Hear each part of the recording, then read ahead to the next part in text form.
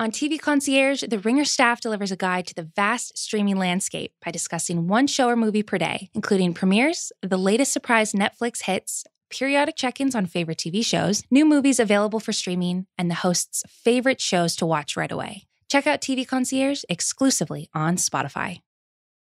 This episode is brought to you by Anytime Fitness. We may talk a whole lot about sports, but when it comes to keeping fit ourselves, there's definitely room for improvement. I hit this point early July. I was just like, I am not in good enough shape. I started trying to walk at least 15,000 steps a day or hiking or just anything to keep my legs moving. Now it's the end of 2023. I feel great. I had a physical 3 weeks ago and the guy was like, you're doing great. You're doing better than you were 3 years ago. I felt great.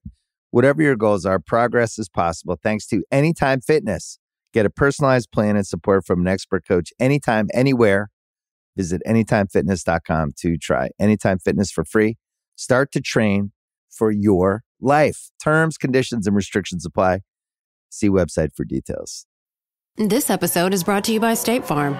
From your morning podcast to your afternoon playlist, State Farm knows you personalize your entire day. And that's why State Farm helps you personalize your insurance with the State Farm Personal Price Plan. It offers coverage options that help protect what you care about most at an affordable price just for you. Like a good neighbor, State Farm is there. Prices vary by state. Options selected by customer. Availability and eligibility may vary. I need support staff to clear the room. Stand up and walk now. Hello and welcome to The Watch. My name is Chris Ryan. I am an editor at TheRinger.com, and joining me on the other line, it's the horse whisperer. It's Andy Greenwald. The problem with horse whispering is you have to get close to the horse to really effectively whisper, and then bad things can happen. No, Chris, you joke. Is this going to be your apology? Are you apologizing to the equine community? Not at all. I mean, first of all, I can't be blamed for this. It wasn't my idea to force all 10th graders to read Equus like my high school did. That leaves a mark. We're going to talk about Top Chef today. Yeah. You're going to love it. It's not really just going to be this. But I do want to say the beauty of doing this podcast, I mean, there are many things. Seeing your smiling face twice a week over Zoom, chief among them. But when I was telling a long story about how I was afraid that horses were becoming aroused around my young family. You really didn't need to recap it. Well, maybe people missed the first show in the week. And now because they turned off the podcast when you they want to hear. But Chris, you correctly crowdsourced. And you were like, I'm sure that in our deep and diverse listenership, there are at least a couple riders of Rohan. Uh-huh. And they will weigh in and tell you that you're wrong. And guess what? They did. Thank you. Thank you so much to the greater riding community. Yeah. Apparently horses are just randy creatures and they love a good time. So in that respect, they're not different than any Top Chef contestant. Did I wrap that in a bow? Did you have any headlines you wanted to talk about before we got to Top Chef? I mean, there was this Phoebe Waller-Bridge news that she's joining the cast of Indiana Jones 5, directed by and written by James Mangold. So she will be, I don't know the capacity that she's going to be joining in terms of like whether or not she is being set up to be the next Indiana Jones, which would be quite something, or if she's just in it. So that was like sort of the big news that came out before we went on. But other than that, I hadn't really. Are there other examples of this, Chris? And first of all, I'll speak for myself. I assume you agree with me. Like, I wish Phoebe Waller-Bridge nothing but enormous success. I think it would be pretty pretty weird if I didn't. But it would be odd. Yeah, but I do want to say, are there other examples of this where when I see the news, my brain corrects the headline to what I want it to read, which is Phoebe Waller-Bridge to write the 5th Indiana Jones movie for James Mangold to direct, and then maybe also be in it. But I get really excited because it's my only concern, Troll, about all of this stuff. This is just so much good shit happening for Phoebe Waller-Bridge. She's in Mr. and Mrs. Smith with Donald Glover on Amazon. She's rewriting, doing a punch-up job on No Time to Die, the Bond movie that's coming out at some point. But she did do it. She didn't. Wouldn't it be amazing if she was doing a punch-up now after it's been in the can for a year? Who can say? You know what I mean? Like, possible. When is this movie really coming down? Yeah. So she did a pass on No Time to Die. She's doing Mr. and Mrs. Smith with Donald Glover. She is essentially like the movie star of the pandemic in the sense that she has booked all these roles, and her sort of Q rating has like exploded without actually being on screen. You know what I mean? Mm-hmm. And now she's doing indie, which I'm very excited for. The only concern, Troll, is like I kind of would love to see another written and directed by or written by Phoebe Waller-Bridge original, but I think that's going to be the thing that you say about every single person who gets sucked up into this sort of franchise world of Hollywood right now. Well, it's interesting too. Like what I wish we could see and talk about, although I guess that sounds sort of creepy and stalkery, is like I really am curious what Michaela Cole has been offered over the last year, and what interests her, what she might take or not take. Because like Phoebe Waller-Bridge, she is a comet, right? Like it's the total package of creative auteur, brilliant, funny, smart, penetrating performer, director, writer, who, I May Destroy You wasn't necessarily the ratings champion of 2020, but among the cognoscenti or within the industry, certainly that was the number one show, as it was for us on our podcast. And that's generally when the bigger offers come calling, because people just want a piece of it. Yeah. And it, in this case, is the kind of the magic, ineffable magic that creators, really, really idiosyncratic creators can bring to a project. They just want some of it too. And I think that Phoebe Waller-Bridge has, clearly given a lot of thought and been navigating what choices make sense for her and what things she just wants to have fun with and try. It'd be interesting to see what Michaela Cole announces next, whether she wants to go play in someone else's sandbox or whether it'll be another original. Announced in tandem with a completely original idea. So we're doing Top Chef today, episode 2 of the Portland season 18. And we have a very special guest. We have Mina Kimes joining us today to chat about the show, to chat about her fandom of the show. Great conversation with her. Anything else before we get into that, Andy? I mean, we're not prepared to do this, but just as we were, Chris's face when I say things like that, he loves it. Just before we started recording, I saw across the old industry transom. I've got one of those old ticker tape things in my. You my love office saying here. transom. Yeah. I do love saying transom, but now I want it to be like one of those old like market things that was in like the glass cloche, Yes. and the paper comes out, and then Mr. Hudsucker's like, oh no, and Tim Robbins invents the hula hoop. Yeah. That Apple is making a TV series out of Confessions of a Dangerous Mind, which is the bizarre, like I was actually in the CIA and a spy memoir of the former Gong Show host Chuck Barris. Yeah. But this was a much hyped movie project that had like went through a lot of directors and stars before being made as George Clooney's directorial debut almost 20 years ago now with Sam Rockwell in the lead. And now it's being made with Justin Timberlake as the star. And the tenor of the piece is just like Apple was dying to lock down Timberlake after this movie Palmer, and like this was the perfect like hot piece of IP. And this is one of those ones where I just feel like we're going to see a lot more of this as companies are with, I get it, strip mining their own libraries just to be like, we got this, you want to do this? And if someone says yes, then it's an exciting thing. But is this as hot as they think this is? Like, I'm not saying it's not going to be a good show. We don't know anything about it, but the breathlessness with which it was announced that like this kind of obscure property that's already been mostly done and not embraced once, I kind of noted that. Let me answer your question with a question. Oh, that's a pro move. What's the, like, for instance, I will pretty much watch any Winston Churchill movie. Like, I'm never going to be like, I already saw this Winston Churchill movie. I don't need to see anymore. Same thing with Hannibal Lecter. And I'm not making any connection between the two people. I'm just saying, like, if they want to just keep making Silence of the Lambs and Red Dragon and Man, like, I'll be like, yeah, you know what? I bet I would love to see this other person's take on it. Chuck Barris is not on that list for me personally. You know what I mean? Right. Not a Gong Show guy, not like, I just don't, that's not my He's vibe. not the 20th century's Lear. Like every actor needs to take a turn. So I guess my question to you would be, what is the thing that you are most interested in? You will just watch 100 versions of this person's life story or this character. And what is the one that you're just like cashed out on? Well, I think the thing that I will watch 100 versions of is person travels Asia and eats food in street stalls. Like I don't care what it is. I don't care who it is. Like I am scraping the barrel of YouTube right now, just being like, oh, so that's what the Hokkaido night market looks like. That's how desperate I am for that kind of content in my life always. I think, what is I mean, I don't know if I have an answer. I think that, we both of us like spy stuff. And so but that's a genre. No, that's genre, man. I'm talking about like the character, like, or historical figures or something like that, where you're just like, I don't care that I've seen this like I also would probably be up for as many Cuban Missile Crisis movies as they wanted to make. Like I just always find that like crisis, like room, panic suite vibe to be incredibly like engaging. So if they want to make like a bunch of movies about that stuff with the Kennedys, I'm always interested. But have you reached peak? We're going to put a man on the moon, goddammit. You know what I mean? Like, I feel like that was your wheelhouse, but now maybe we've tapped out a little bit. Yeah, I think like, I mean, apparently the new season of For All Mankind is quite good, but I have probably, I've probably gotten enough astronaut lore. Can I, we should, this is just potpourri right now. I do feel like a lot of this, I'd love to think about that and get back to you and our listeners. I also would like to check in with For All Mankind at some point, because as you said, I've heard really good things about it, especially in the second season.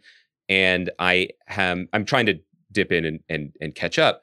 But I do think that there was kind of a disconnect potentially between what the show seemed to be, how it started and where it ended up. Because I think it was pitched as, you know, the space race and the Cold War never really ended because the Russians landed on the moon first. Alternate history right stuff, essentially. Yeah. Yes. But I was talking to a friend who also had been kind of on the fence about it, and then I think is dipping back in. And he was just like, I was confused because I looked at the posters and I thought it was like women in space. And then I read about it and I thought that the show was going to be Guns on the Moon. And if the show was called Guns on the Moon, he was like, I would have DVR'd past it forever from day one. But when you watch the pilot, which is beautifully made, it's basically like Chuck Yeager likes to drive fast and John Glenn doesn't swear. And like, we know, which is not a ding on any of that. No. Right. It was the story they had to tell. They felt they had to tell to get to the story they wanted to tell. I know that like Winston Churchill had sciatica and liked smoking cigars and being a little bit opaque in his, you know, like communication with his colleagues, but I will watch it over and over again. Did you ever consider during early pandemic that Churchill in the bunker would be your quarantine vibe? No, I didn't. Like, did you ever just try it out on your wife and just like start now smoking I'm about cigars? To go find out. Like, I think my new vibe is going to be Chuck Yeager likes to drive fast. That's right. That's right. We should get to Mina. We should get to Top Chef. Greenwald, we will be back on Monday talking about Falcon and Winter Soldier. And then, you know, next week we are sort of preparing the table for Mayor of Easttown, which we're really excited about. And we are also, at least next week, we're going to be recording seasons 1 and 2 of The Bureau, our recaps and our sort of big deep dives into that. So I think we'll probably wind up airing that at some point in the next 2 weeks. So first 2 seasons of The Bureau, I know a lot of people are watching. I know a lot of people have watched and are going back. We're really excited to do this. So that'll be in the next like 15, 20 days, I guess, probably airing. So and I'm a little ahead. With Chris, I'm into the 3rd season. Let me tell you, it is not disappointing. It is really worth it, people. Yeah, I cannot wait. So yeah, let's get into our conversation with Mina, Top Chef's episode 2, and we'll see you guys on Monday. This episode is brought to you by Mint Mobile. New Year's resolutions are fun the first couple of weeks. Then you kind of maybe conveniently forget about them halfway through January. No shame. It happens to us all. But this year I have a foolproof plan, at least when it comes to saving money. Just switch to Mint Mobile and you're done. Goal accomplished, because for a limited time, their wireless plans are $15 a month when you buy a 3-month plan. The great thing about Mint Mobile is there's no jaw-dropping monthly bills or unexpected overages, and all plans come with unlimited talk and text. Get this new customer offer today at mintmobile.com/watch. Additional taxes, fees, and restrictions apply. See Mint Mobile for details.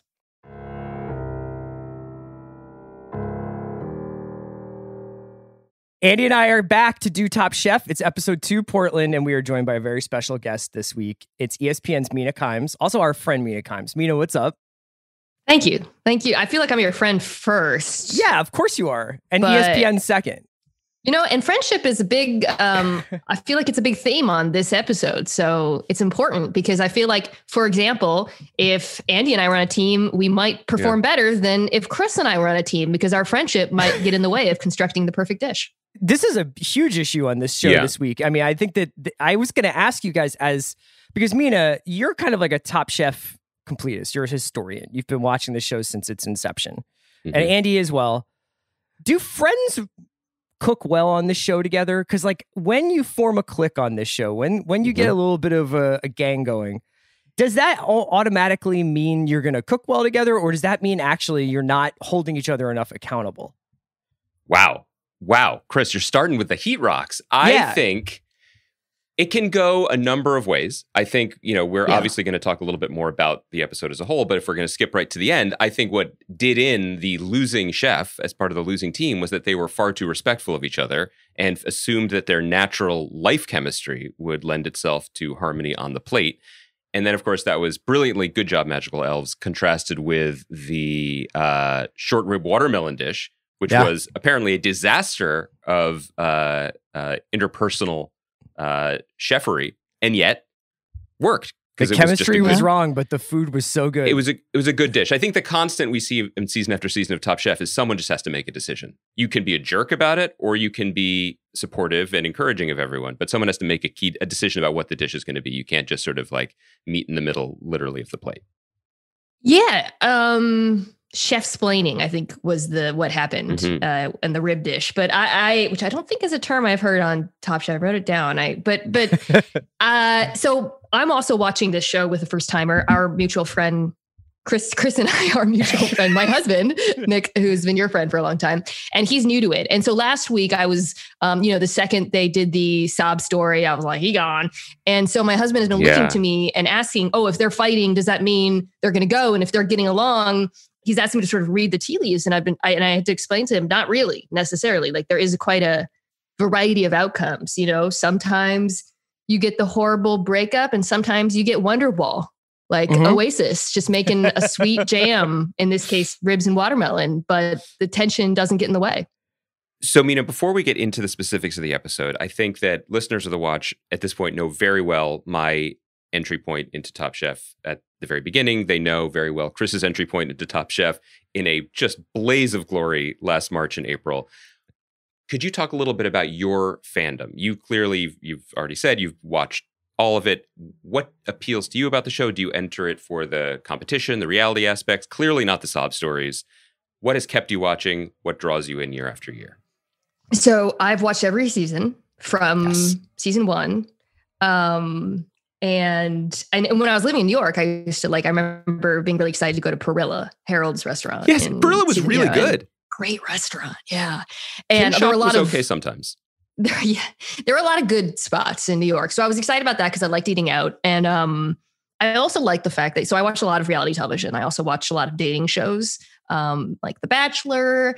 I watched Love Island UK when I exercise, and Project Runway. Yeah. And I always liked Top Chef because of not only the light touch on the reality aspects of it, which used to be a lot heavier and has gotten lighter and lighter and lighter as the quality of the contestants has improved, but also just the fact that it is, the expertise. I loved kind of learning and watching people who are actually really good at what they do. Like, there are so few TV shows out there where you can watch people who are just masters of their craft, I guess. And I always liked that. I just think it's a really well-made show. I mean, this particular episode, which we're going to talk about, deals with some really pressing and serious issues right now, and does it with such a light hand. And I can't think of that many shows that do that. Yeah, I was going to ask you guys, as people who've watched it for a really long time, because I obviously came in at All Stars and then went backwards. But there's something about this season where they have all these all-stars returning as judges, and it's a pretty big judges table. Like at the Quickfire Challenge was like eight different judges, I believe, because I thought they were going to let each dish go, and I was like, are these dudes going to sit here for 4.5 hours? I know, but I almost feel like the amount of judges and the size of their personalities is somewhat overshadowing the actual contestants this year. And I was curious whether you guys picked up on that at all, or whether that was just like me going into a season trying to get to know all of these new chefs.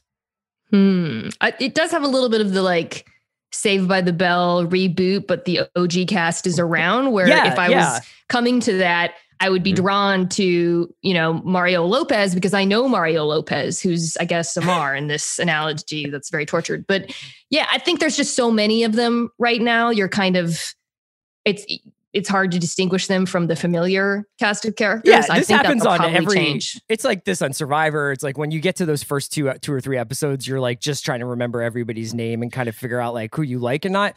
But when you compound that with, oh, that's Melissa.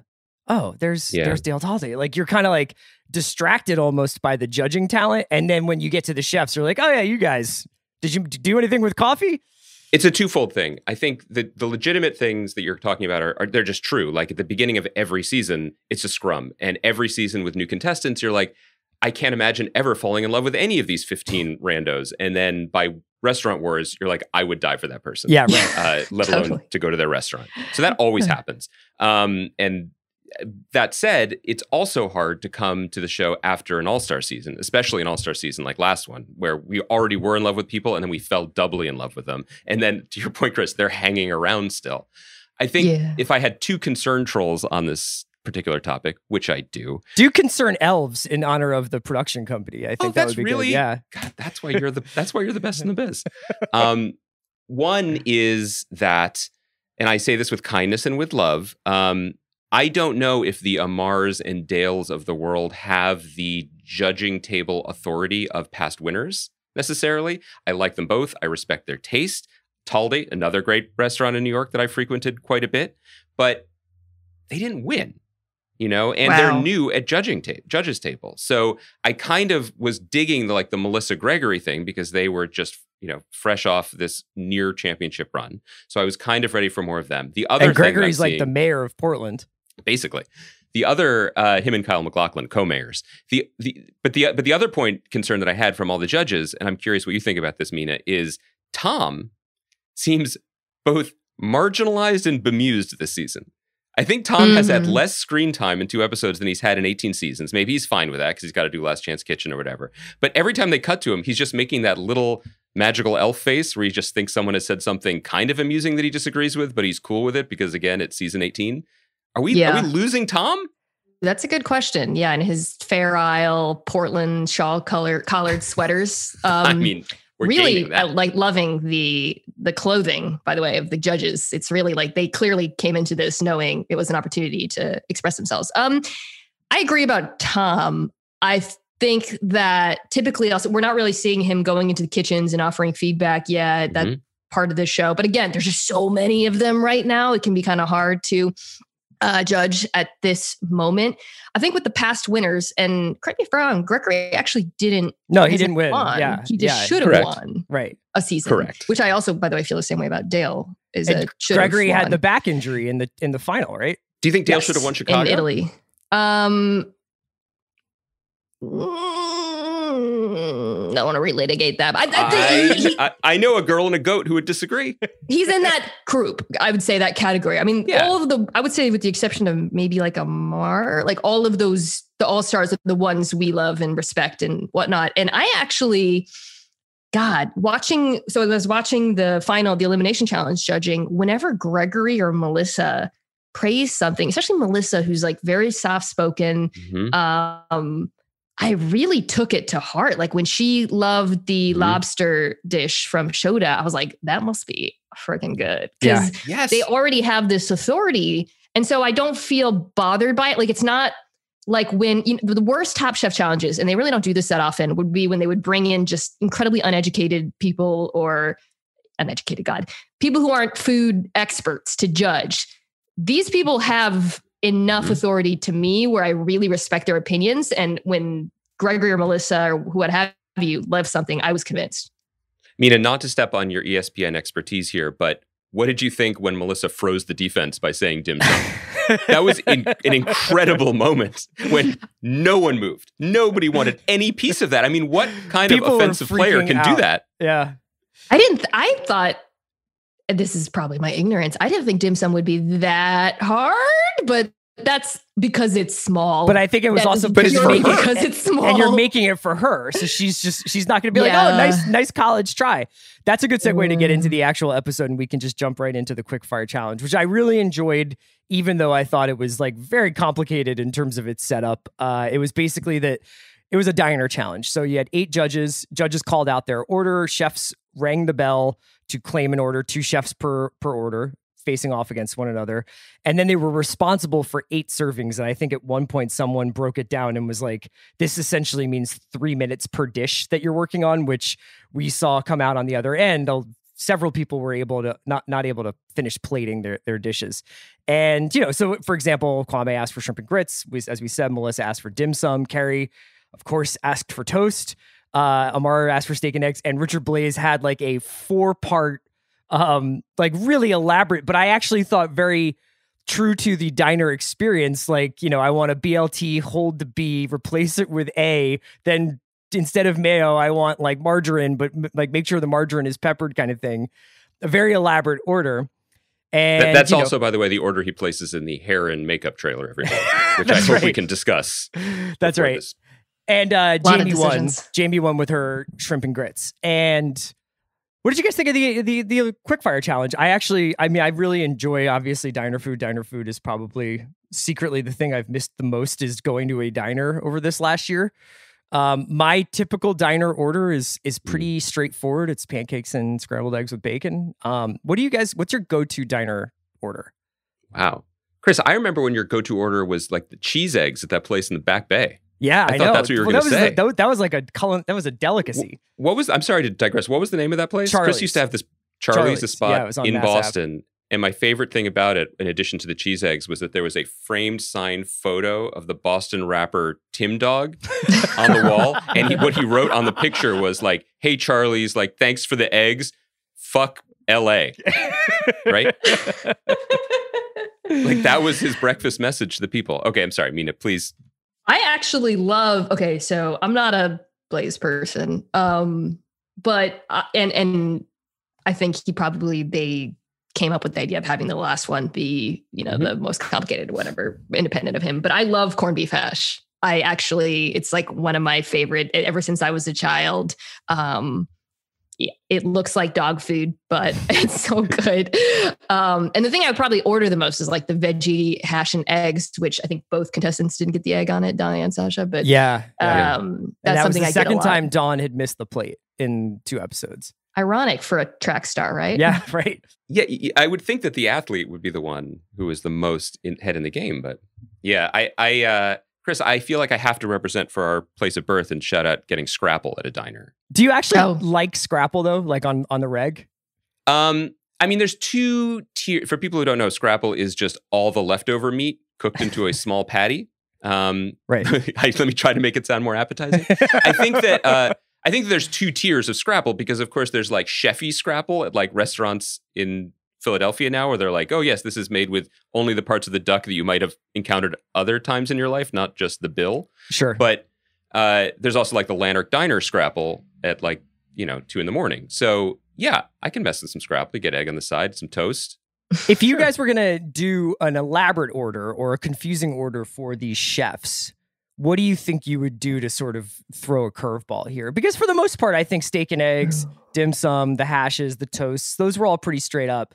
I think Richard was the one who asked for like the more elaborate, like there are a couple of different components at a couple of different timings here. I think the timing thing is it. I think that from what I understand about the beautiful music of short order cookery, the eggs are what kills you. It's the easiest, but everyone's like, I want them over medium, or I want them sunny side up, or I want them hard or whatever. And so keeping track of that, and not also just keeping track of having them where they are when you take them off the heat versus where they'll be on the dish or not on the dish, as was the case often last night. I think that's probably the trickiest way you can get in people's heads.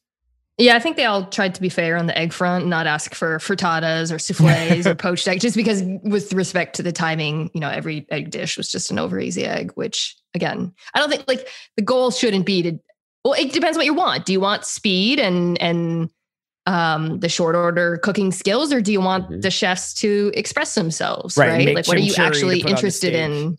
Yeah. As a judge, I mean, Jamie, who won, did I think she's gochujang in the grits with the shrimp, if I remember correctly. Jamie, our little BB-8 contestant.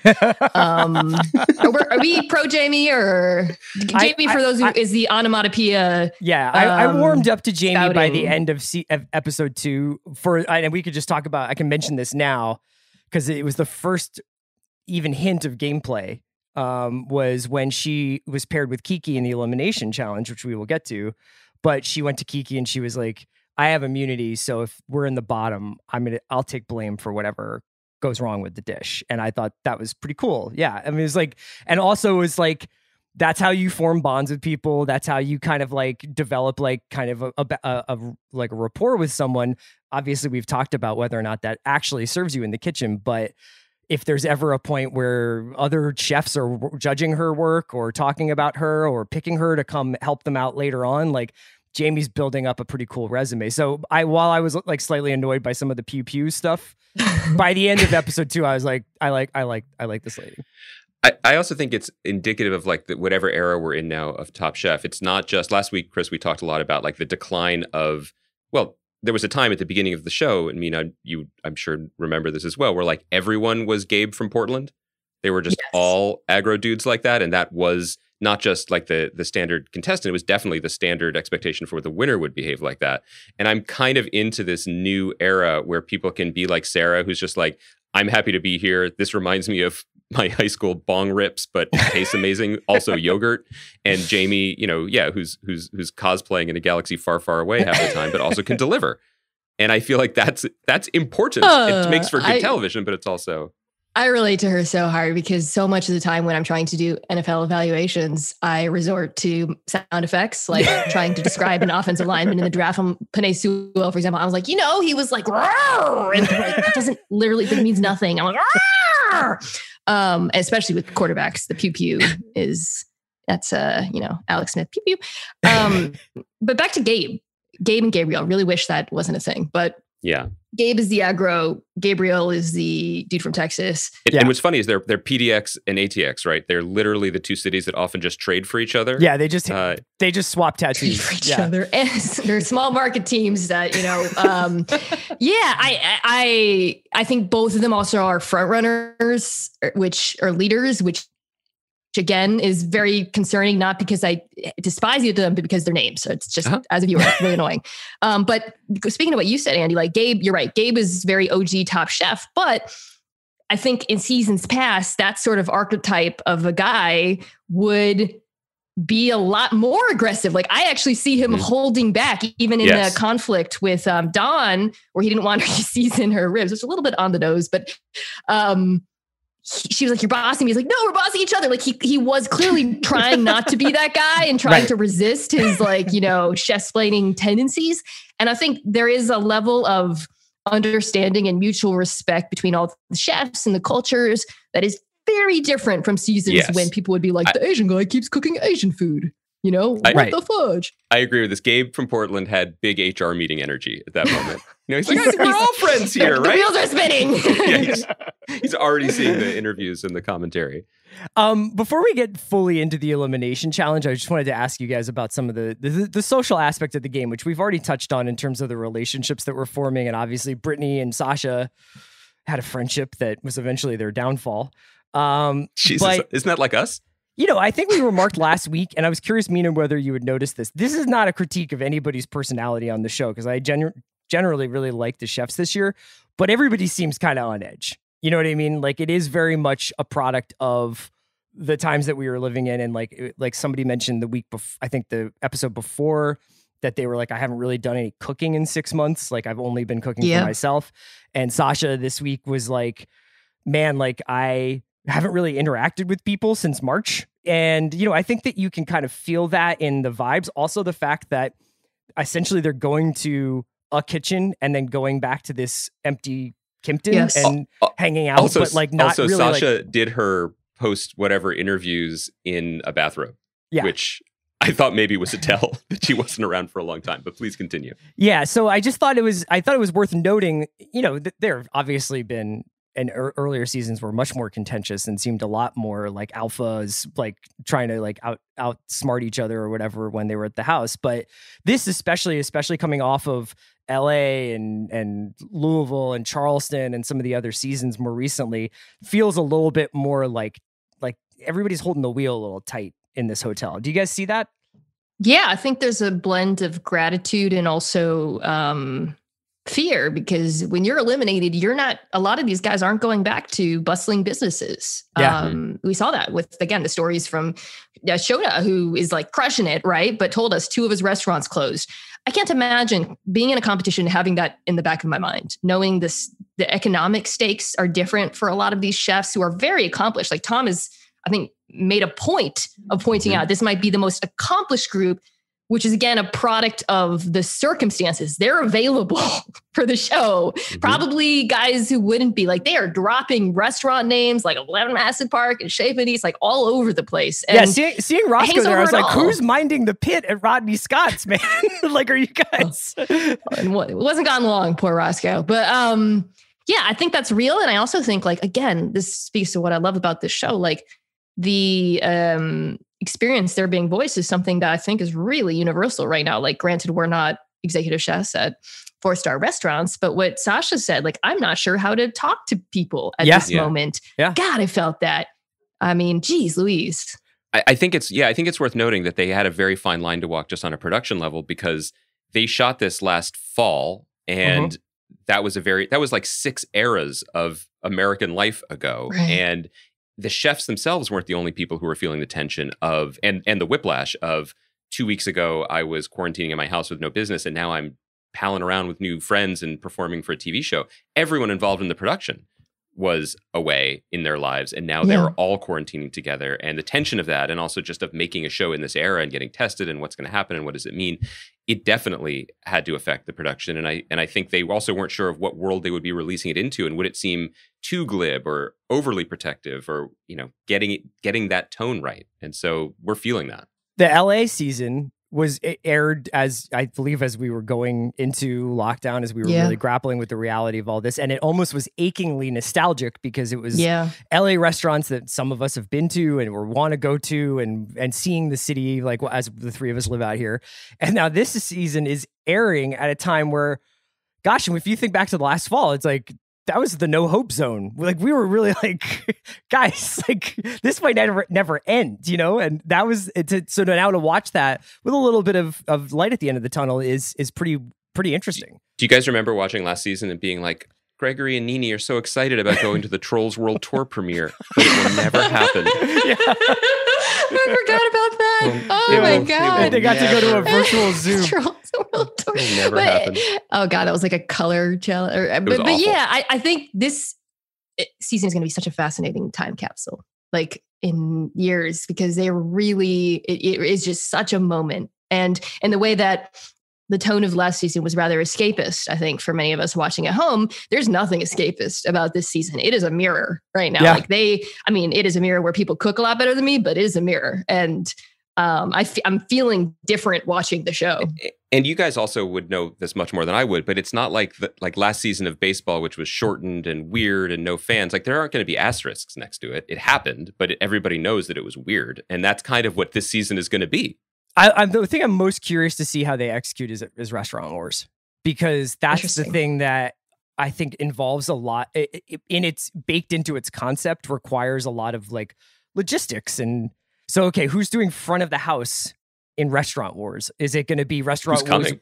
Yeah, who's coming? Who are they talking to? Are they doing it? Are they going to make Restaurant Wars curbside pickup? Like, I don't even know. Like, that's the one that I'm really like, how are they going to make that work? So we could talk a little bit about the elimination challenge if you want. But Andy, do you have another thing? Well, this is kind of a segue, because this is actually about what the elimination challenge was about. So just to recap it, it was going to be, some of the people were making coffee dishes and some of the people were making beer dishes. And then, whoa, twist, here comes Tom with that beautiful, what do you call that kind of scoop neck?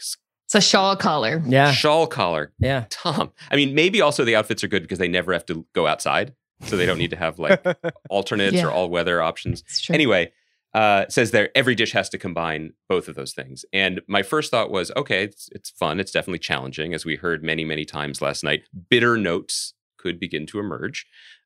Something we all felt over the last year, certainly in our own lives. But the first level of concern, again, that I have here was, are we burning through Portland cliches too quickly? Because we had birds last week. We have coffee and beer this week. And my concern is that this is because the reason it's happening, but also maybe the reason I'm feeling this way, is because we cannot actually go into Portland.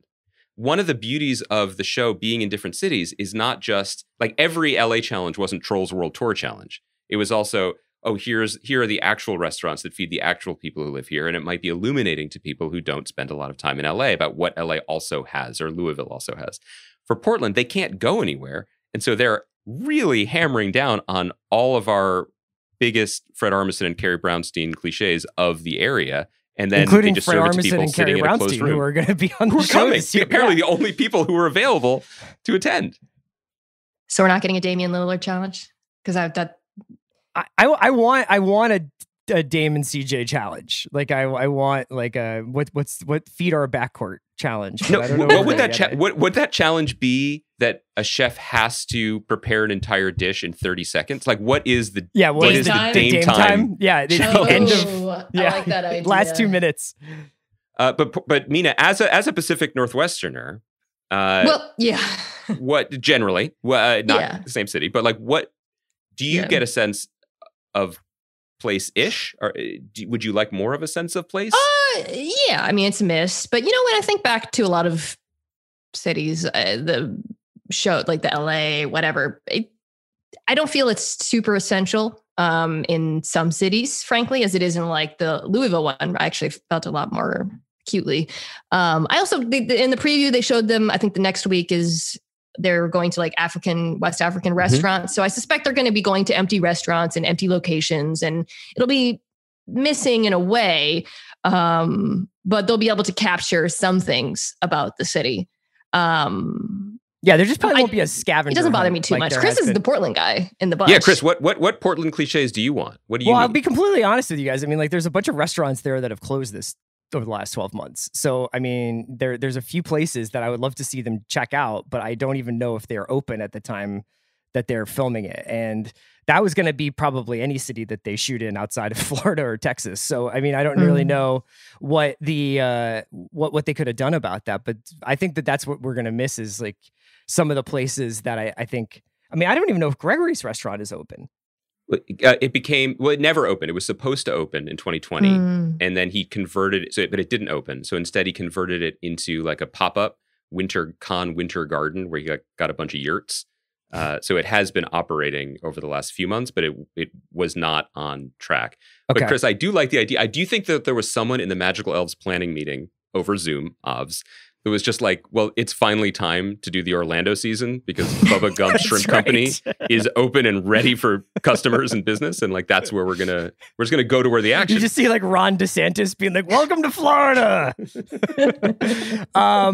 Let's talk a little bit about the elimination challenge. Did you guys was there any pairings where when you saw the two people together, you were like, "Uh-oh"?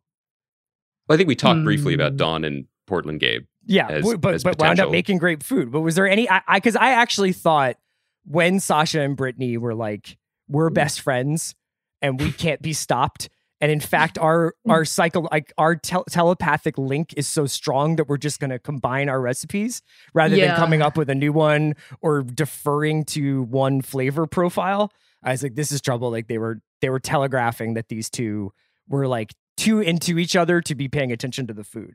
They were getting the overconfident at it for sure. But I think what you just said, that again, they really drove home the combination of the recipes rather than the creation of a new independent recipe. And it wasn't the friendship that undid them. It was the process, right? Which is, how did we build this dish? Mm-hmm. I actually thought I was worried for Shota, our guy, who's probably number one draft pick right now. Yeah. Yeah. So before I was worried because when they were doing their independent recipes and he had beer and he was like, I don't like beer. And he's like, I'm going to kind of hide the beer. And from my couch, I said, no, because whenever there's a challenge and a chef is like, I'm going to minimize this thing I don't actually like to work with, that they're headed for a bad place. But Avishar, comeback story, by the way, for our science oriented man, who I really like. He kind of actually brought him back. And I think that was a great example of how actually working with someone, combining a new dish, doesn't really matter who it is or how good they are, how close of a friend you are. It all comes down to the dish. And are we making something creative and new together? I agree with that. I will say though, I think there was an element of friendship that did screw up Brittany and Sasha. And the moment for me that is seared in my mind is when Brittany said, "So, what color is the sauce going to be?" And Sasha was like, "Orange." And Brittany was like, "Oh." No, she was like, "That goes great with these." She's with like, these "That's vegetables, great." right? Yeah, but there was a little bit of like I support you in your choices. You like that outfit looks great. Like there was a little bit of like. But the problem is that Brittany was like, "Don't you think this needs more vinaigrette?" And Sasha was like, "No way. This is just perfect. You would never need more vinaigrette." Yeah. Bestie. Yeah. I really love the Avishar thing too, because I thought, there have been past seasons where candidly there might be a couple of people who are a little bit out of they're punching above their weight class by being on Top Chef. Like maybe they're just not ready for this level of competition or this level of cooking. And I was worried about Avishar after the first episode and a half, maybe in that regard. Like he was a really cool character, but I was like, can this guy cook on this level? And he brought the exact thing to Shota doesn't need a ton of help winning, but the carbonated grapes is like a fun, weird curveball that I don't know that Shota ever would have hit on out of like 100 times making that dish. And Avishar was just like, let's try this. I can make this because I have like this bachelor in science. And I thought that was like a really nice combo of chefs. Is that his nickname? Bachelor with Science? Bachelor with Science. I feel like that's psychology. And I was like, wait, that's not science. But I'm like, did I write this down wrong? I don't know. But I love that they leaned into his nerdiness. I like him. He seems super down to earth and fun and self-effacing. When he went up against Shota in the quickfire, it was like, this dude made freaking mochi in like 30 seconds. I fell in love with him. But like every single one of these pairings, like the relationship really mattered. And how that relationship influenced the process, whether it was, the Nelson and Maria. Oh my God. Did you guys get emotional when speaking Spanish? Yeah. When she talked about how speaking Spanish, it's like you have to pee and then you get to be. I love Maria. I'm really in on her. Maria too. And, they didn't win, but it was incredibly charming. Whereas Byron and Chris, who made the pasta, Chris made the pasta that had too much flour. Byron was getting steamrolled a little bit, and they were showing a lot of, him saying like, I don't know about this. And that combination of personalities clearly led to the demise of the dish in some ways. If we jump to the winner's circle, I did want to say two things. One about the Shota and Avishar pairing. We are that dish is in rarefied air for Top Chef because generally, and I feel like you guys will agree with me on this, you can tell when something is a winner, and you can tell maybe by using the outer limits of your taste buds' imagination. You can imagine what it tastes like. Like the ribs and watermelon. I've never had sour beer compressed watermelon, but you can kind of imagine, okay, rich meat, well cooked, pickly thing. I get it. I have no idea what Shota and Avichar's dish tasted like. I had no idea if it was going to be a winner or a loser because he kept saying double cream sunamono, which are not words that go together in any sentence.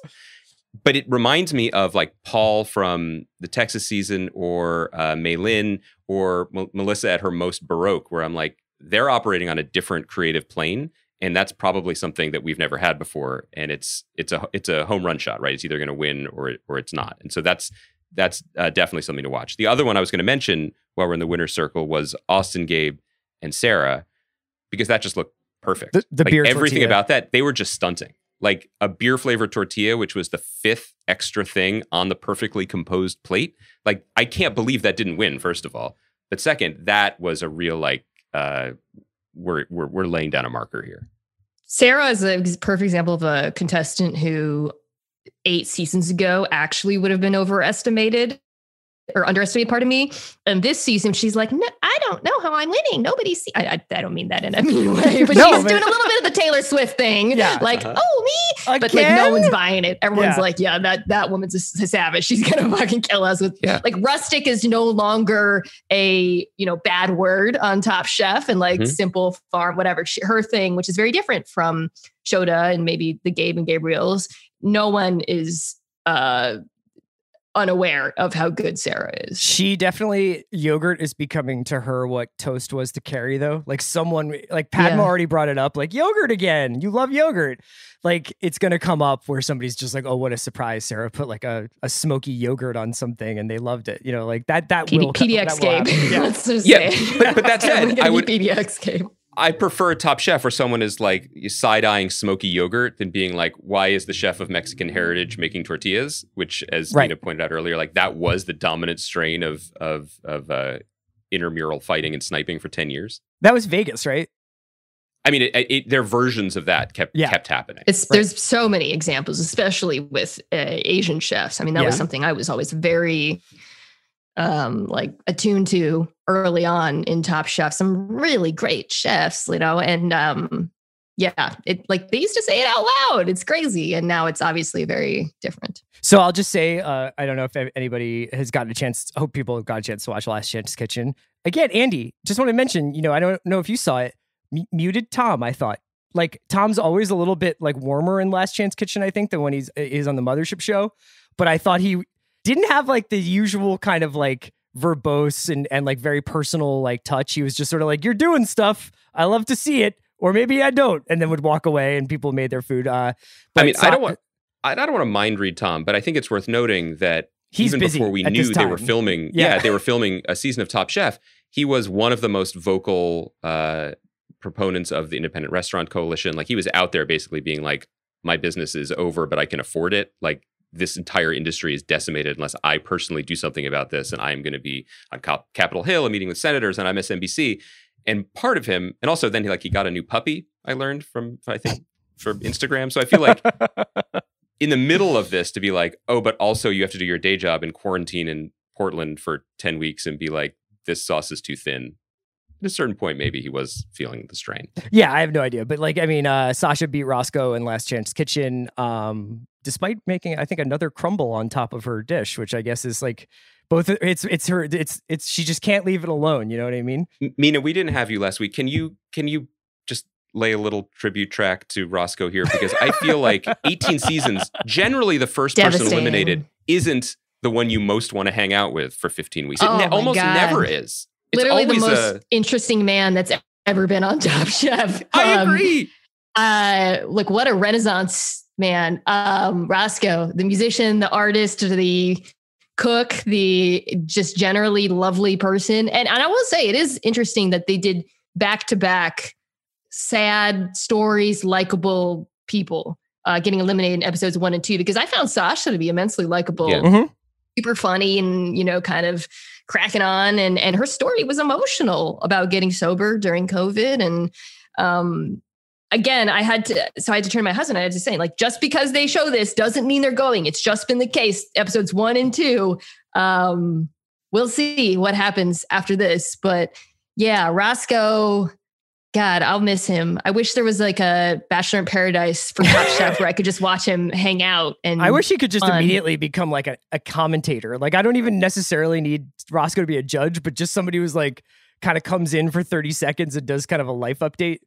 But also, you know, they're not, as you guys have both already alluded to, they're not going anywhere. I mean, they never go anywhere. When you are on Top Chef, you have to hang out for all 4 to 6 weeks or however long it takes. So there are no spoilers. You just like are hanging out in Last Chance Kitchen or a different part of the hotel. So wait, Roscoe's just in a different part of that Kimpton for 6 weeks? I'm not sure about this year. They might not. This year, I don't know. Once they're eliminated from LCK, I think that's right.